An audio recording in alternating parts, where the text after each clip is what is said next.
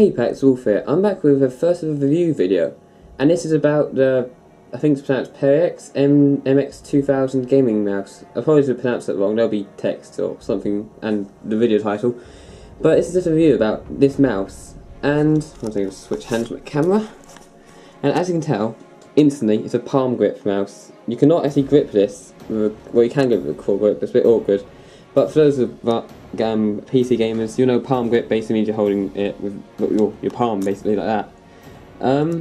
And this is a really comfortable mouse to use because nice little movement like that. I haven't got much space here on my table, but it works, so it's all good. And as you can tell, it's got a little light up here, and that's in DPI, like there. I've got it set on 4000 at the moment, but it can get to 5000. I'll tell you about it in a second. And it's got a little button to the side here, right there. That changes the colour of this. There's more in the settings thing, I'll show you later, which comes to the mouse. But it's very convenient to hit. I do sometimes hit this playing game, because like this, my ring finger is literally on it, like right there. It's literally on that. Sometimes I hit it, but obviously you can tell it doesn't really affect you when you're playing, because it's covered up. And the scroll wheel, obviously right here, so it's easy to hit. It's got a nice little clicking sound, so you can tell when you're doing it really. And also it has a left and right click, like that. You can push it left and right. You can set that to do something. With me, I've got them backward free to to throw a grenade if I push it left. And obviously it's got a little DPI button here if you want to quickly change the DPI up or down. I never actually use that. Be careful if you want.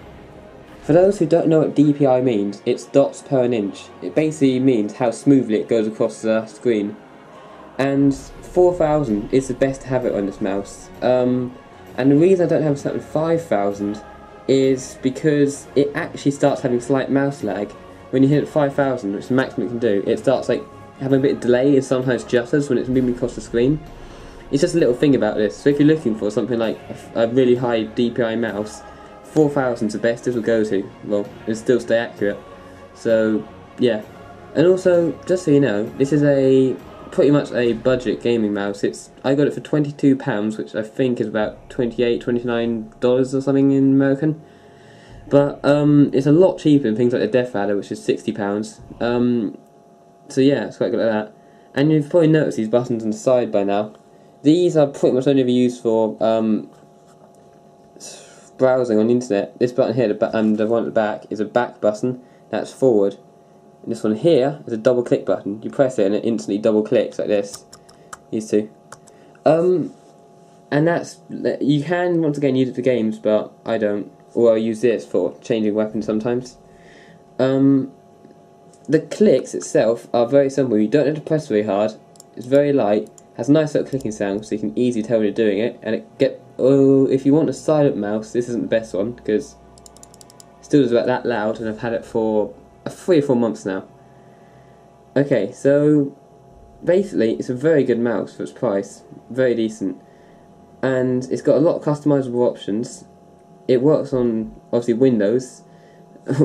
Why did I say that? A Windows computer sort of thing. Whatever. And its wire, as you can probably tell, is slightly.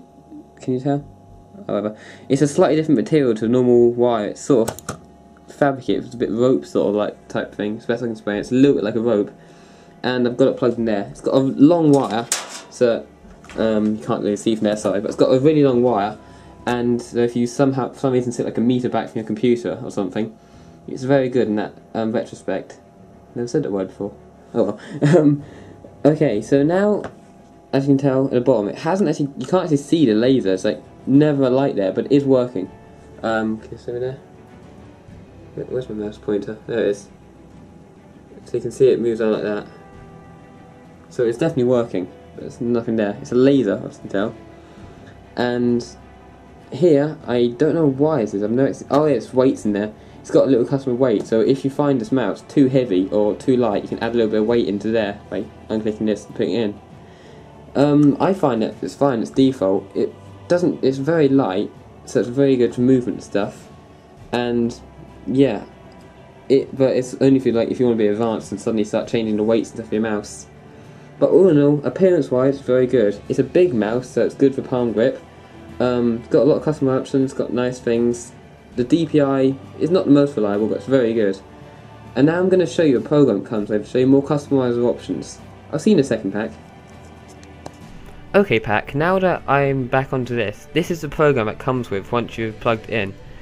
And it has all the main settings here, like you can change the buttons, so you can make the double click button, which I don't use much, into something like the click, middle mouse button, menu, double click, forward, backwards, basic, which is cut, copy, paste, that sort of thing.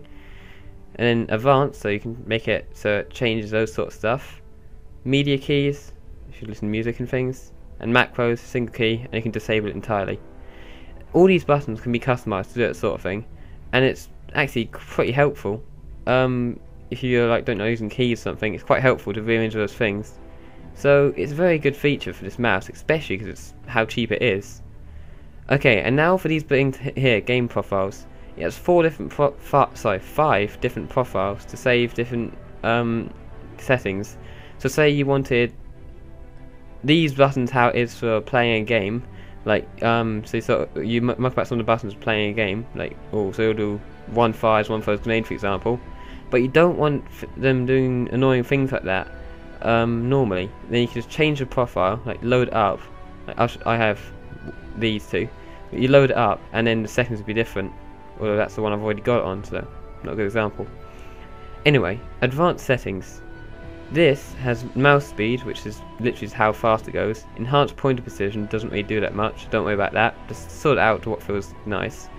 The mouse scroll speed is how fast it scrolls when you use the scroll wheel. It's nothing amazing, but it's nice to have sometimes. Just if you want to have it scroll fast, just chuck it to 100, but I usually have it 3. And one screen at a time, like if you're on Word, say you got like 50 page Word document, if you click that and scroll mouse wheel down, it will only go 1 page at a time. It will never scroll and scroll down like 10 pages at once if you got it high up. The double click speed is if you got a double click button, it just makes it click faster. Say you want to cheat on a game and have a pistol fully auto, you turn it to 1, although you can't really do that. I've tried it, to be honest. Sensitivity, that literally speaks for itself. That's kind of obvious what it is, just the sensitivity of the mouse. The polling rate, this is quite important with a gaming mouse. If you see a gaming mouse with 250 Hz, it's not recommended. What you really want is 1000, and that's what this mouse can do. It basically smooths it out when you're moving it around, smooths out the movement of the mouse itself. So it's very good to have a 1000 Hz mouse, and it's extremely good depending on how cheap this mouse was. And here's the DPI setting to dots per inch. As you can tell, it's quite smooth. No, I'm not really trying, but it's quite smooth going around the screen. If you can see the mouse, hope you can. If you can't, then apologies. But it can go from 500 to 5000.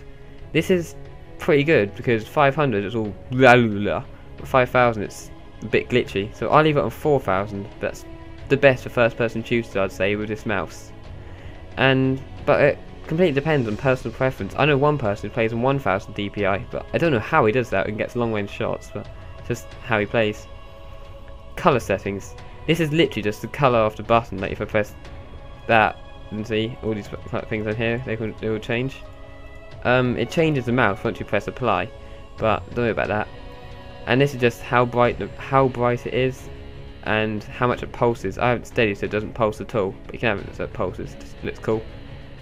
And that's all of the things that this mouse can do. It's a very good mouse. How much it is, I would highly recommend it. I've been using it for quite a few months and it's still going strong, no problems at all, apart from the 5000 DPI thing. But it's a very good mouse for its price. I'll leave a link in the description for it in the Amazon place I bought it from. So I hope this helped you, and then if you felt you planned to buy this mouse but weren't sure about it, I hope this review helped. If you've got any questions or I missed something or you'd like to know something in more detail, put it in the comments and I'll reply as soon as I possibly can. So once again, thanks for watching. I'll see you next time, Pack. Wolf out.